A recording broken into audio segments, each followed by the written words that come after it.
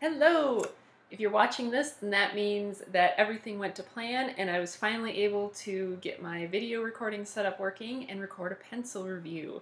So yesterday I went to Target and kind of poked around for a little bit, kind of looking for like a tripod or something that I could use so that I can, still record my videos on my phone, but be able to kind of do the bird's eye view kind of reviews that I'm used to doing. So I found something that I think will work, and I kind of feel like I have to sneeze. No, okay.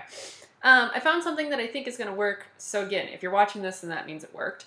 It's a little bit unusual. I wasn't able to actually find a good tripod because all the tripods they have were meant for regular cameras, and I know I could probably get a little holder for my phone, but that's just a lot of work. It's a lot of work, and it's a lot of money to put out for something that brings me no income when I'm unemployed. So yeah. I just decided to go with something that seemed simple, so this is what I went with.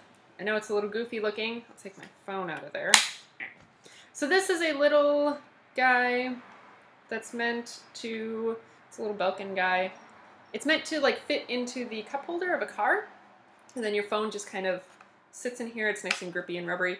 But the nice thing is that it can tilt to be flat like that, and then I can like rotate it 360 degrees.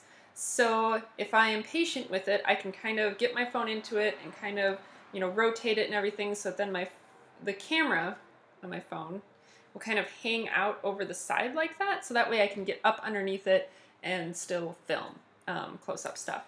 I think based on kind of my testing, because when I film things on my phone, I can't really control the size of the video. Basically 16:9 is the option. So because it's very wide, I think you are going to see a little bit of this kind of side of it, because I just can't, hang the phone out far enough, then it topples over. So that's just kind of how it's going to be. There's disadvantages and advantages to everything. The advantage of this was that it was like 30 bucks, and it lets me film anywhere. So I can put this, on a windowsill, I can put it on a table. I'm going to be filming on the floor today because I'm in my bedroom, because that's where the best natural light is at this time of day. So it's very nice because it's portable, it's small, it's, doesn't take a lot of work, it's not super technical or anything, and it will work, with my phone, it would work with Wesley's phone if I had to film on his. So yeah, this is what I think I'm going to use. We'll see how it works out in the long run, but I don't want to ramble on too much. I'm going to get to reviewing the pencil. The pencil I'm looking at today is the Field Notes pencil. Let's take a look at it, shall we? Hello again. So, as I mentioned in kind of my intro, this guy right here seems to be unavoidable. That's just the base of the little recording stand that I have. But you know what? It's not super intrusive, so we're going to work with this, and hopefully I don't bump it around too much. Also, as I mentioned, this is my hardwood floors in the bedroom. Very rustic, lots of character, which also means that they look dirty all the time, but they aren't. I just swept. So there's just stuff kind of stuck to them because they're old. Anyway, the pencil that we're looking at today is the Field Notes pencil. Come on, focus. Is the Field Notes pencil. This is a truly naked pencil. They kind of give you the facts about the pencil on the side. Lacquer-free, recyclable ferrule, environmentally friendly eraser, and non-toxic inks. So this guy I got from CW Pencils, which I will link down below. I bought just one of them. You can buy them in packs of 6 from the Field Notes website, and I will also link their website down below. It's a number 2 pencil, so HB. So yeah, let's kind of get into it. I'll kind of go through the categories that I use for my written review, and then I'll show you a little bit about the smearing and the eraser tests that I do. So in terms of construction, kind of, just the appearance, like how does it look, stuff like that. It's a truly naked pencil. It is smooth, but still grippy. So it kind of has that really nice, like, natural wood thing where if you have sweaty hands, like, your hands aren't going to slip around all over the place, but you're also not going to get a splinter from it or anything. And then it has this cool green eraser on the end, which I think looks really cool. We'll get to the function of it a little bit later. I also think the ferrule, I think it looks like a soup can. Maybe because it's not wood clinched, I think it just is glued on there. but maybe it's like the ribbing on here and the fact that it's very silver, but to me it looks like a soup can. So yeah. In terms of the just overall kind of care and construction, it seems to be good. The leads seem to be well centered. I can't quite get the camera up high enough to show you that, but and granted this is a sample size of 1, but the leads seem to be well centered. You know, the ferrule and eraser are solidly on there. There's no wiggling around or anything. In terms of sharpening, a wedge sharpener did a fine job. I don't remember any problems with it. I sharpened it like a day or 2 ago with the wedge sharpener, but I don't remember any problems, so that went fine.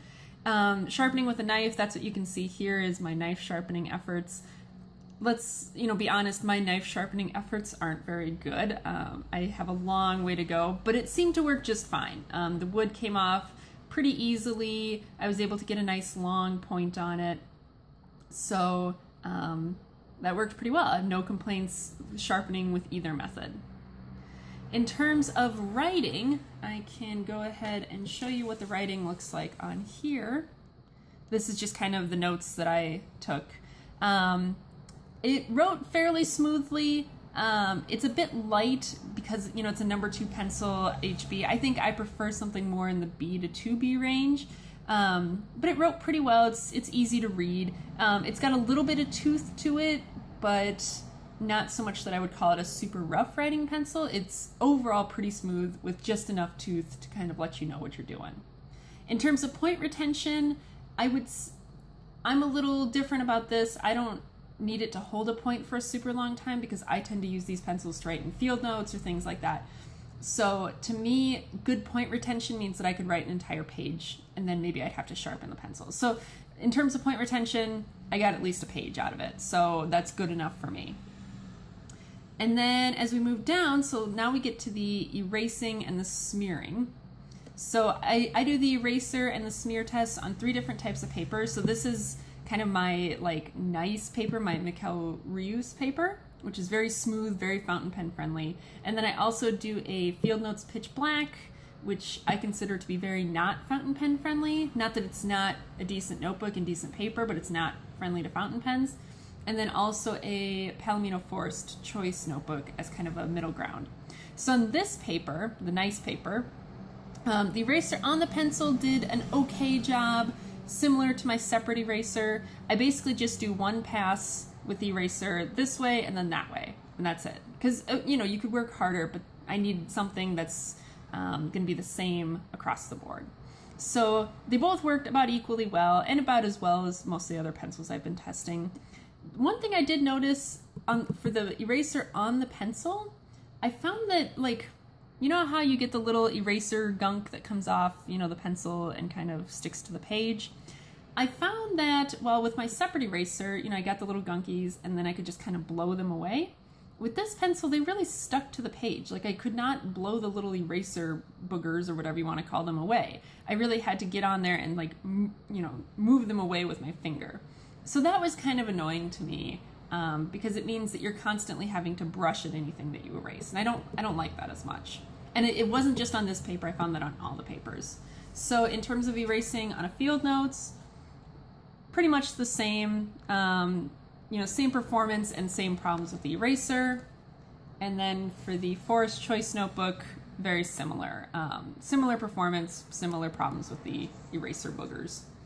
So then moving on to the smearing, the way that I test the smearing is I write the word smear, and then I go back and forth 10 times. So I go, you know, 1, 2, 3, 4, 5, 6, 7, 8, 9, 10 on all the papers. Just, again, to have something that's consistent so that I can kind of measure it against other pencils and against different papers. So in here, you can see that it barely smeared at all. Let's see if I can get this closer and have it focus, maybe. So you can see it barely smears at all on this Forest Choice paper. If we take a look at the Field Notes, again, hardly any smearing. And then if we look, let's see if I can kind of move this guy. If we look over here on this notebook, it's hard to get it closer because I'm currently sitting on top of the notebook, but you can see there's a little bit of kind of gray halo around there, but overall this I think has been the most smear resistant pencil I've tested so far. So that was really good. All right, let's move this back over onto the floor. Okay. So then in terms of value, so these sell by the half dozen, packs of 6 pencils, and it's $5 per half dozen from the Field Notes website. I believe I paid $1 for this pencil from CW Pencils, so it's a little bit more to get them individually, but not much more. Overall, for me, you know, I like that it was smear resistant and I like that it's eco-friendly, but for me, you know, it writes lighter than I'd prefer, so there's that issue. I could maybe overlook that because of the smear resistance, like in terms of something to go in a bullet pencil or something, but I think, you know, $10 a dozen is more than I would pay for this pencil. If it was $5 a dozen or even $6 a dozen, I think that'd be fine. But, you know, when you're getting up to $10 a dozen, that's getting close to like the Palomino HB. So I don't know. I think for the price, I would probably not buy this pencil by the dozen, but I definitely will not mind using the rest of this pencil. And I might buy, you know, 1 or 2 of them down the road, but yeah, for me, this is not the pencil. I think I also forgot to mention that this is a round pencil, which of course is hard to show, but you can kind of see, it looks like it's faceted, but I think that's just the way the wood grain is, but it is indeed a round pencil. So this has been the first round pencil that I've really worked with.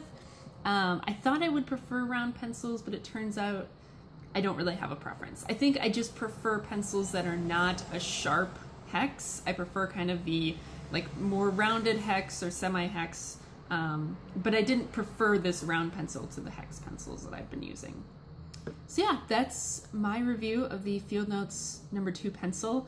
Overall, a decent pencil, good if you're looking for something with smear resistance, good if you're looking for something that's eco-friendly, not so good if you're gonna burn through pencils at an incredible rate, because they are certainly not the most budget-friendly pencil. But yeah, that's all I got. I will see you guys hopefully with another pencil review in a couple of days, since I think that this went okay. All right, bye!